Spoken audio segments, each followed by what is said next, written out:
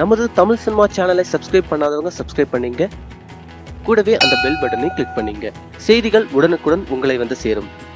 வாங்க வீடியோக்குள்ள போலாம். மனைவி செருப்பால் அடித்ததால் வீழ்த்தி அடைந்த கணவர் 3 வயது குழந்தையை கிணற்றில் வீசி கொலை செய்துவிட்டு தானும் தற்கொலைக்கு முயன்றுள்ள சம்பவம் அதிர்ச்சியை ஏற்படுத்தியுள்ளது. திருப்பூர் அருகே உள்ள எலும்போய் கிராமத்தை சேர்ந்தவர் கமலக்கண்ணன், வயது 38. இவரது மனைவி காந்திமதி, வயது 32. தம்பதிகளுக்கு மதியினியன் என்ற 3 வயது மகன் உள்ளான். சில மாதங்களாக கமலக்கண்ணனுக்கு வேலை இல்லாததால் குடும்பத்தில் சரியான வருவாய் கிடைக்கவில்லை.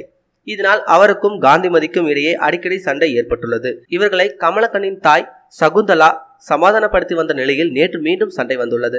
இதில் ஆத்திரமடைந்த காந்திமதி தனது கணவர் மற்றும் மாமியாரை செருப்பால் அடித்ததாக கூறப்படுகிறது. இதில் வேதனையடைந்த கமலக்கண்ணன் மணி இணையனை பைக்கில் ஏற்றிக்கொண்டு வெளியே சென்றுள்ளார். மாலை 6 மணி ஆகியும் இருவரும் வீடு திரும்பாததால் உறவினர்கள் அவரை தேடினார்கள். இதனிடையில் இரவு 11 மணி அளவில் அங்குள்ள ஒரு கிணற்றுக்கு பகுதியில் கமலக்கண்ணன் மயங்கி கிடந்தது. அருகில் பூச்சி மருந்து, காலி மது பாட்டில்களும் இருந்துள்ளது. இதையடுத்து அருகில் இருந்த கிணற்றில் மதியினியன் சடலமாக கிடைப்பது பார்த்த உறவினர்கள் அதிர்ச்சி அடைந்தனர். இதையடுத்து குழந்தையின் சடலத்தை மீட்கப்பட்டதுடன் கமலக்கண்ணனை உடனடியாக மருத்துவமனையில் கொண்டு சேர்த்தனர். அங்கு ஆபத்தான நிலையில் இருக்கும் அவருக்கு சிகிச்சை வழங்கப்பட்டு வருகிறது.